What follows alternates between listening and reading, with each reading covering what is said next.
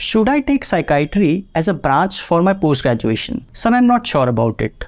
How do I decide? If you have some of these questions, then this video is for you. Hello friends, I'm Dr. Ankit Goel, the Psychiatry faculty at PrepLadder. So in this video, we are going to talk about some important aspects related with it. Psychiatry is a field of medicine which deals with understanding and treating mental health conditions. We can help not just in managing a psychiatric disorder, but also in managing psychological distress, relationship issues, and stressful situations. We treat patients in OPD as well as in inpatient facilities with medicines and non-pharmacological methods or psychotherapy. Now, while considering psychiatry as your specialty, there may be three groups of students. One group is of those students who are always interested in psychiatry. The second group is of students who know, maybe through their previous experiences of postings, classes, or maybe through their instincts, they know that psychiatry is not their cup of tea. So I wish all the very best for exploring the right branch for you.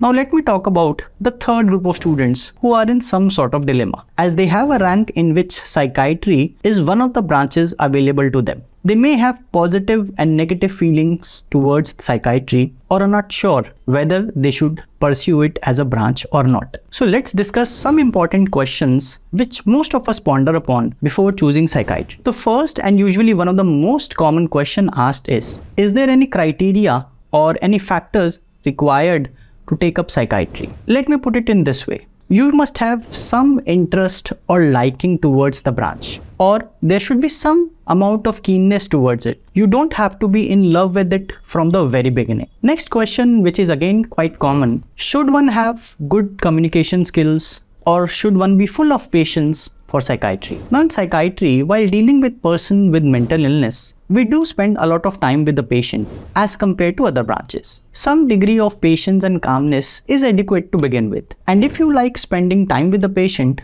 then surely it is one of the branches to consider. You learn to develop the skills to deal with patients and situations with time. All comes back to your interest and keenness. Does dealing with patients with mental illness affects your own mental health as a psychiatrist? We need to understand we all, like any other human being, are susceptible to develop mental illness. In fact, with years of training of dealing with patients with mental illness, with stressful situations, you sometimes develop a clearer perspective toward things and deal with them in your life in a better way. Now let's take up some queries related to the college or hospital for pursuing psychiatry. So the number one question is, sir, which college to choose? How to decide? Firstly, of course, it depends on your rank and what options are available. For choosing a college, you can keep some of these points in mind. First, how is the patient footfall? Purely mental health hospital or a hospital in major cities or central locations may have a good patient footfall. Second, how is the inpatient facilities in the hospital? Now in your residency, especially in the initial phase, you learn a lot from the admitted patients as you spend a lot of time with the patient and you see the progress in front of you. So you may choose a hospital with a good inpatient facilities. Now third point is, are other modalities such as ECT, RTMS available in the hospital? Now many of the places, techniques like ECT are available and you tend to learn and deal with patients requiring them. But of course, if they are not available, you can still learn them in your senior residency. Try to talk to residents, that is senior residents, junior residents, and consultants in the hospital you're planning to join to get an overview about things there. Now another question regarding college which pops up is, does language play an important role while choosing the college for your post-graduation? In psychiatry, a lot of information about the illness is derived from talking to the patient and the informants accompanying the patient. But that does not mean that you cannot take psychiatry in a college in a state where you may not be well versed with the regional or the commonly used language. We have seen so many seniors, colleagues who have done psychiatry from a state with the language they didn't know, but are doing fairly good as others in the field. Now there are a lot of myths related to psychiatry.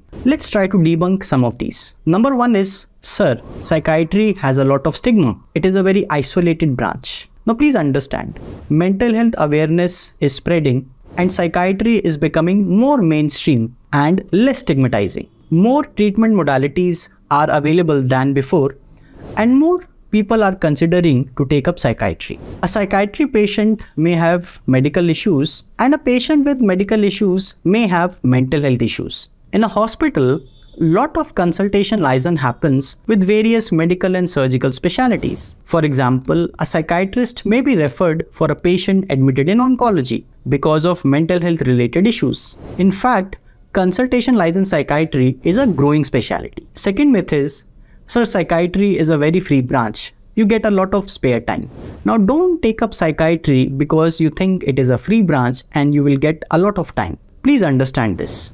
Your residency is a very crucial time for you to learn the craft of the subject, and so you tend to spend more time with the patient.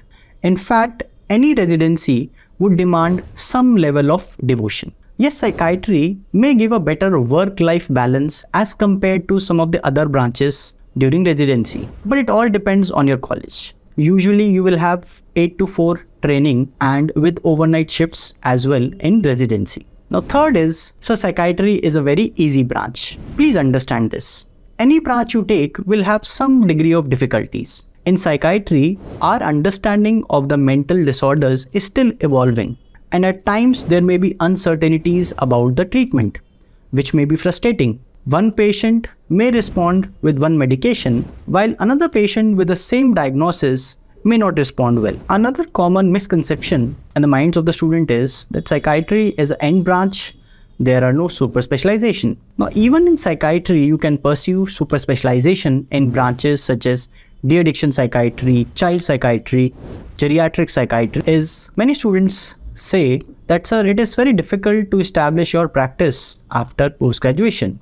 Now, all branches have different amount of lag period required to establish yourself in practice. Now, in psychiatry, you can either work in a government setup or in a private setting. In private setting, you can either work in a psychiatric hospital or you can set up your OPD clinic. OPD clinics usually may take 1 to 2 years to fully establish. So friends, I hope I was able to solve some of your queries regarding psychiatry. My best wishes to all of you in this crucial decision-making phase of your life, and I hope you really do well in your careers ahead. You can also subscribe to our channel for more such videos in the future. This is your psychiatry faculty, Dr. Ankit Goel, signing off.